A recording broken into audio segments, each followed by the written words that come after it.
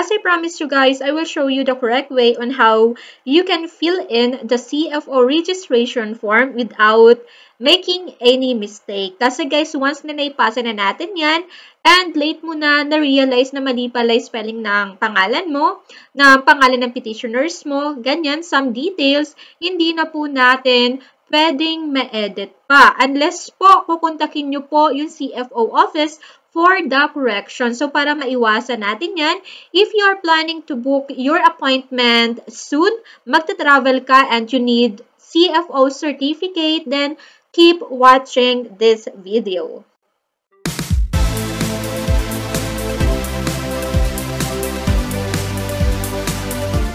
Dito na tayo guys sa CFO online registration. So, ito yung kailangan natin fill upan. So, last name. Of course, this is not my real personal information. This is just for the reference of this blog. Your middle name. My middle name is Delavin. Dahil wala ako guys, suffix name, so I will just going to leave it blank. Sex, of course, female, birth of date.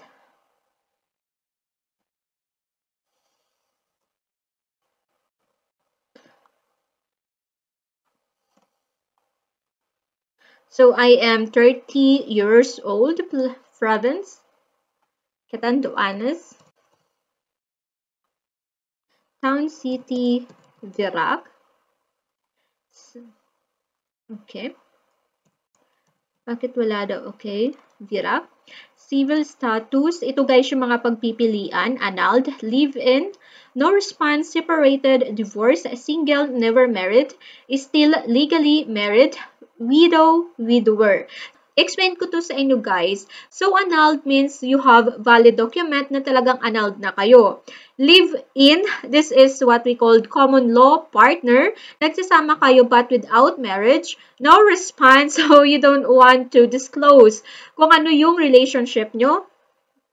Separated, divorce, of course guys, this is with documents. Yung separated, may tinatawag tayong legally separation or legal separation paper and divorce paper. So kung wala kayo nito guys, huwag nyo tong pipiliin. Kasi sabi nyo, matagal na kaming hiwalay ng asawa ko, 15 years na, but still you are not annulled, you are not divorced. So don't choose this. Single, never married. So, dito kayo guys, still legally married. Ito po yung applicable sa mga Filipina na matagal na pong hiwalay sa asawa but cannot afford annulment but they want to apply for CFO certificate po, dito po kayo. Kasi kahit hiwalay na po kayo, without any annulment paper po, still consider pa rin kayo as legally married. So, widow and widower, kung yung isang partner nyo po, yung previous partner nyo is, alam nyo na guys, hindi na po nabubuhay. Ayun, and me, single and never married. Ayan. Birth order, pang ilan ka sa mga magkakapatid? So, I am the middle. And dito po sa religion, dalawa lang. Catholic and non-Catholic. Wala pong Catholic, Muslims, Buddhism, wala. So, kung Muslim ka po, so non-Catholic yung pipiliin mo. Number of siblings, ilan kayo magkakapatid? So, we are 3. And your occupation in the last 6 months. Sa pagpipilian guys, wala dito yung self-employed, wala din po yung word na unemployed, and wala din po yung word na freelancer na mostly ginagamit natin. You need to be specific kung ano talaga yung ginagawa mo. So ayan, napakahaba ng list. So ako guys, manghuhula na lang ako. So I am a dancer and yan. Yun na lang ang aking occupation and education. Siyempre, ka-college graduate natin. And specify your education. Ayan. So, ayan, di ba dancer tapos accounting? But by the way, guys, this is just for your reference. Kasi kung ipapakita ko sa inyo lahat, magtatagal po tayo. Abutin tayo ng siyam-siyam po. So, house number, block 14, lot 13, Lot 11, Villas, Malagasang. Malagasang. Ayun. And province is, of course, Catanduanes. Ayan. And city, municipality, Virac. Ito po siya. And zip code for 800. And telephone number, guys, pag wala po kayong telephone number, just put here 0000. Kasi po, pag ni-leave it blank nyo po yan, mag-i-error po ang inyong form. So, kung wala po kayong information, pag letters po ang hinihingi, like pangalan, leave it blank. Pero pag number po, you need to put 000.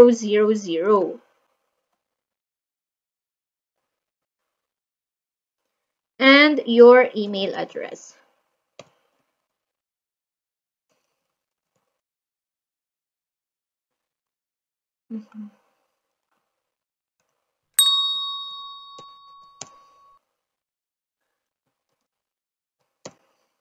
And nearest relative name, contact, and address in the Philippines. So, kanino ka ba malapit? But make sure guys, ang ilalagay nyo po dito is yung tao na always there for you in case of emergency or kung ano pa man pong concern. Ayan, wag po kayo dito maglalagay na for example, relatives nga po pero hindi naman siya guys active to be there for you.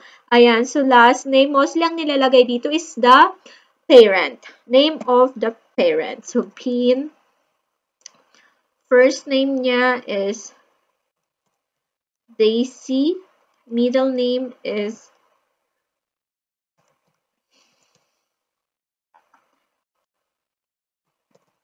ayan, Pagadyong. And number of ayan, ipaparehas ko na lang siya guys sa akin para hindi na ako mag-isip. And province is Catanduanes. The same lang din guys, Virac. And zip code and telephone number, wala din po siya. Relationship is parents. And telephone number, wala. Kasi mostly, diba, cell number ang meron, cellphone number. Guys, yung telephone number, magkaiba po yan sa cellphone number. So, yung telephone number, wag po natin dyan ilalagay yung cellphone number natin, which is my code na +63099, ganyan. Dito po yun nilalagay. Ayan. And email address.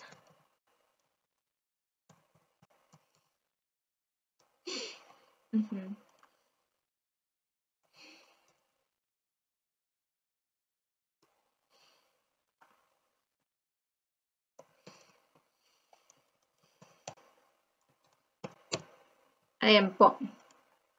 Ayan, so lagi ako guys dito namamali kasi yung keyboard ko pang German siya. So magkaiba sila. And children from present partner. So kung meron kayong anak sa present partner mo, lagay mo po dito, complete name, sex, and birth date. And kung hindi lang po isa yung anak mo sa current partner, you can click add. Ayun, hanggang po makompleto nyo po yung pangalan ng anak nyo dito. Ma-declare nyo po sa CFO.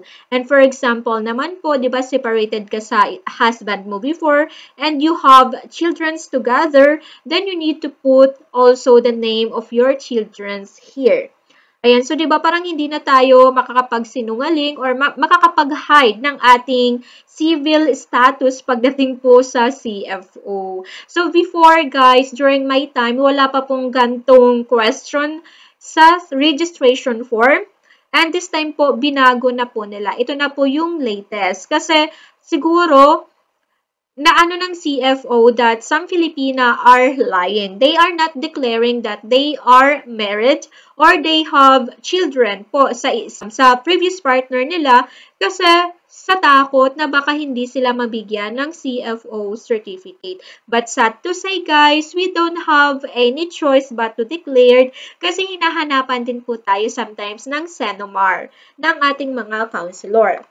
And ito na po, petitioners, information, fiancés, and spouse.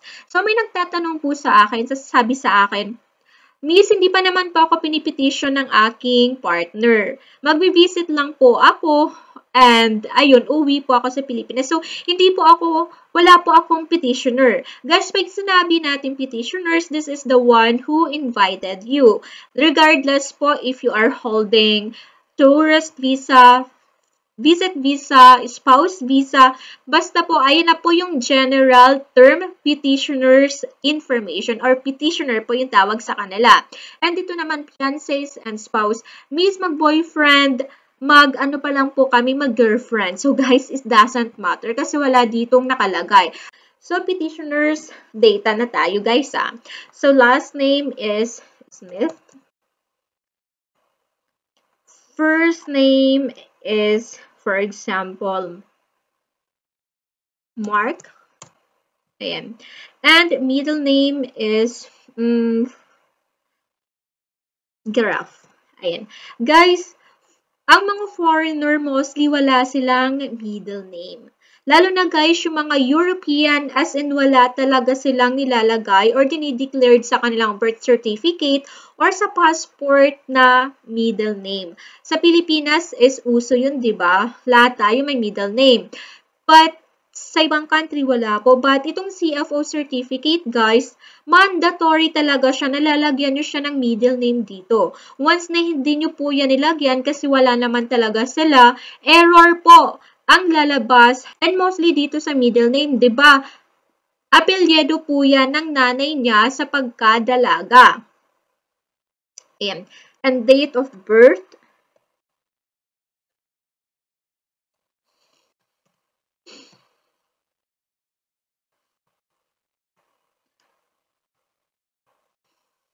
Ayan. Also, age 29. Mas matanda ako ng isang taon.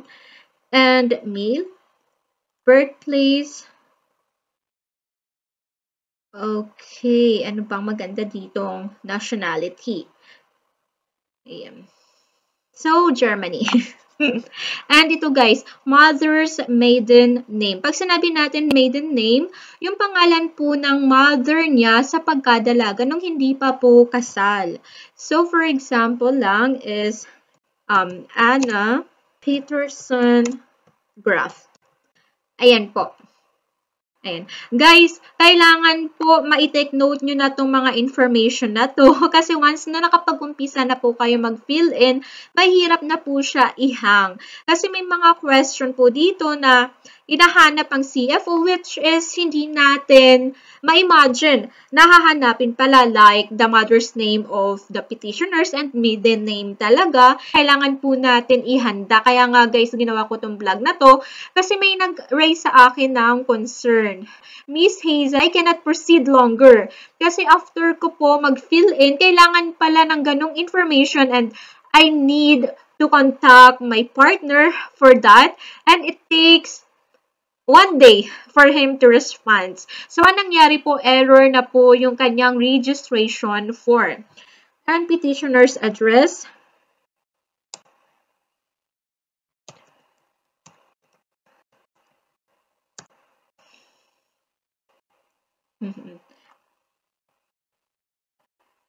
Ayan. Country, Germany. And zip code. Ayan. Telephone number.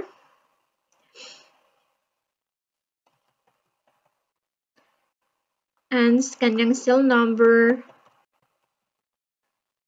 And email address.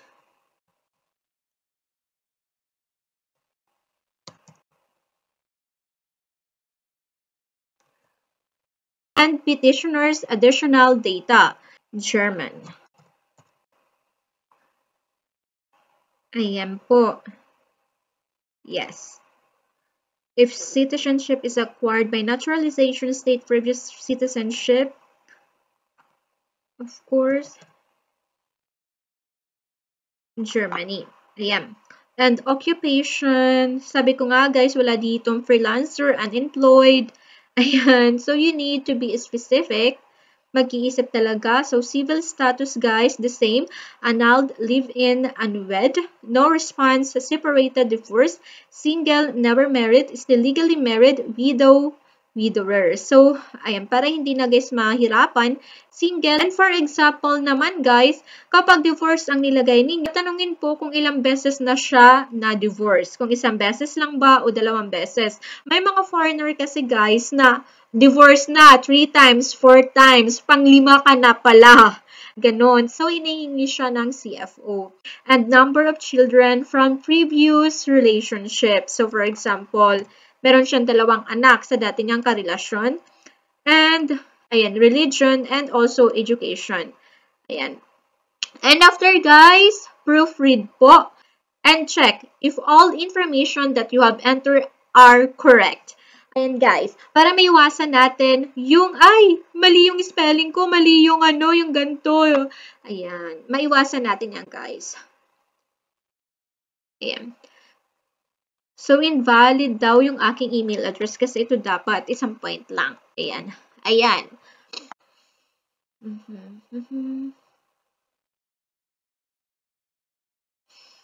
Ayan. Ito din daw, invalid daw yung email address kasi basta ko lang siya, guys, tinype. But I know in your case, you will type it according to your email address. Yung pinaka-latest na CFO registration form at meron silang mga additional information na dinagdag dito. So, i-take note nyo na po kung alin pa dito yung mga information na hindi nyo alam. Bago po kayo makapagsagot dito, makapag-umpisa, meron na po kayong hawak na information. Double check your CFO registration form kasi ulitin ko, once you click save, hindi na po siya editable. Maliwanag guys ha. So I hope guys natulungan ulit kayo ng vlog na to, diba? Effort na effort talaga si Akesh para ma-guide kayo ng maayos. And that is for today's vlog. I hope may natutunan ulit kayo guys. If you need further assistance when it comes to CFO appointment booking, visa application, kindly email me in this email address, and if you are not yet subscribed, subscribe po kayo sa aking YouTube channel para ma-notify kayo if I have new videos about immigration documentation, visa application, and if you need further assistance booking your travel health insurance, also guys, you can email me. If you have further inquiries or questions, write your comments below guys. Thank you so much and see you in my next vlog.